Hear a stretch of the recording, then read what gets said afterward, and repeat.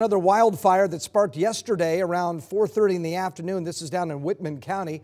Washington State Fire Assistance is mobilizing to fight the fire, which has already burned 3,000 acres. The closest town to the fire right now is Central Ferry. Now that's located about 25 miles west of Pullman. Right now, level 2 and 3 evacuations are in effect.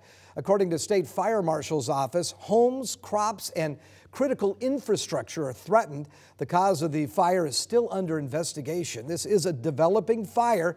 We'll continue to bring you more updates as we learn them. We are also continuing to track the wildfire burning near Williams Lake. This is just south of Cheney. The fire has been burning since Wednesday. Right now, the size estimate has been reduced to about 1,600 acres burning, but Fire District 3 says that's because the smoke is obscuring the ground and making it harder to map the fire. The Williams Lake fire is 0% contained.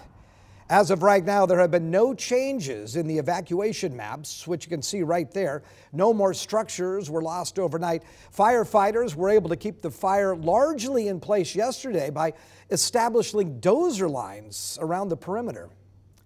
Well, the Williams Lake fire is still causing a level 3 evacuation zone. There are lingering hot spots where firefighters don't feel it is safe yet for people to return. Fortunately, no homes were burned down during the wildfire. There is also no one left at the main evacuation center at Cheney High School. One resident feels lucky that her house wasn't damaged. I'm grateful today for my family, for the firefighters, for my neighbors. I literally know my home is standing, but I don't know any more than that.